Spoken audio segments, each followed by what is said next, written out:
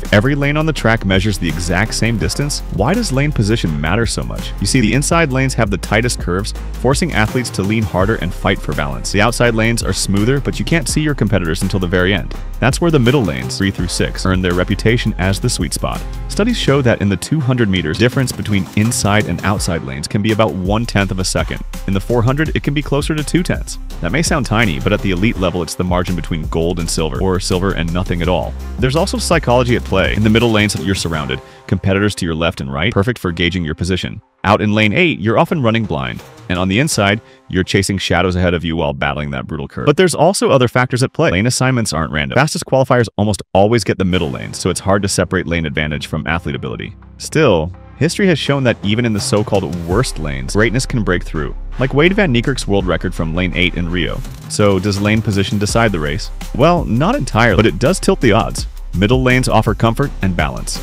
Inside lanes punish, outside lanes isolate. And in a sport where hundredths of a second matter, those small differences can change everything.